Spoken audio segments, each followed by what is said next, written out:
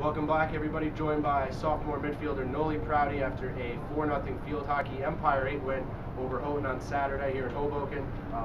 4 different players scored. Nolie, congrats on the win. You scored your 3rd goal of the year, actually the game winner. Dominated the game from start to finish. I would say probably 90% was deep in the offensive zone, but only 1 goal in the first half, exploded for 3 more in the second. What was the main difference, if there was a difference, between the 2 halves? I think definitely second half we had more chances to score and we finished more, so obviously just kind of putting it all together and getting it in the cage.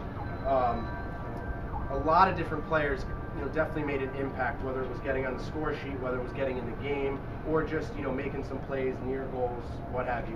What was maybe the main difference between today and then Wednesday, a tougher game with not as nice a result? I think today we just played well as a team. I think we're kind of getting that chemistry going on, especially all the girls enjoy each other, we have a good time. So I think it's good to get that communication and the connection going on with the teammates. Last one for you. You guys have 2 road games coming up before you return home on October 1st. Wednesday is your first road game. It's at Cabrini.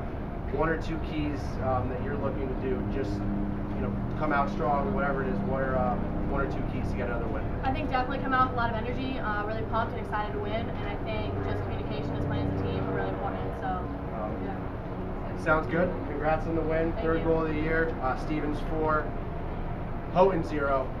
StevensDucks.com for all the latest on Stevens Field Hockey.